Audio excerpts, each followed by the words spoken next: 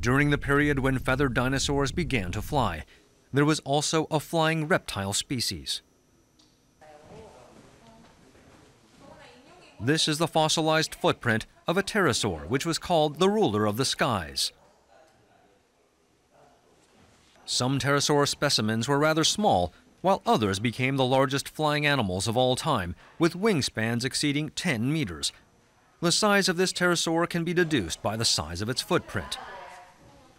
약 30cm가 넘는 발자국 크기로 볼 때에는 지금까지 발견된 전 세계 어느 익룡 크기 봐도 굉장히 크다고 볼 수가 있고요. 약 10에서 15m 사이가 될 수 있는 거대한 익룡이라고 볼 수가 있습니다.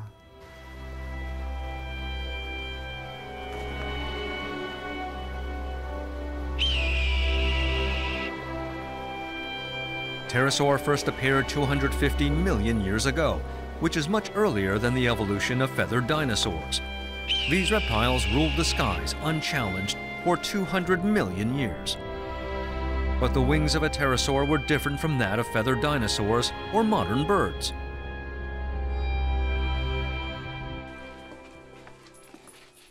Professor David Martle of the University of Portsmouth is knowledgeable about pterosaurs and explains the structure of its unique wings. This is the palm of the hand, whereas our palm of the hand is very, very short. In pterodactyls, it's very, very long. And then most pterodactyls have three very, very short fingers just here. They seem to have lost the thumb, but they have one very, very long finger, which is equivalent to our number 4 finger. And this finger extends all the way along here. So this is an enormous finger, one of the longest fingers you'll find in the animal kingdom.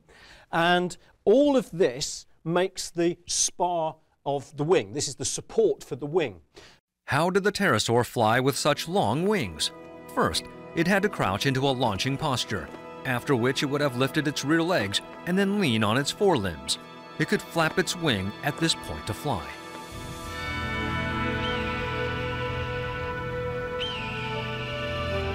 With its membrane-covered wing, the pterosaur flew gracefully in the air.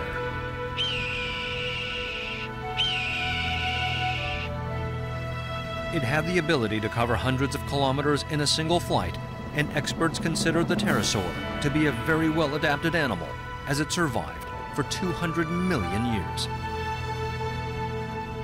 Its bone structure gave it an advantage.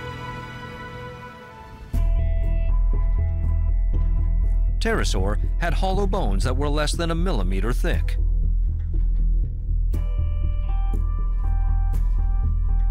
These hollow bones are even lighter than bird bones. Air occupied the inside of the bones to assist flight.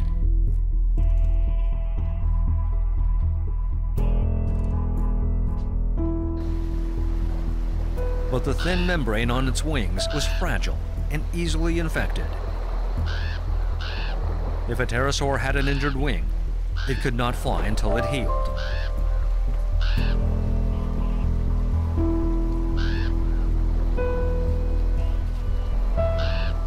Thus, these fragile wings, which were susceptible to the environment, put the pterosaur at a great disadvantage later on.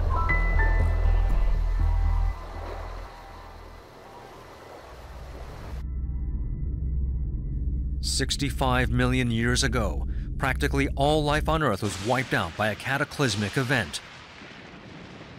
Pterosaur and all dinosaur species became extinct.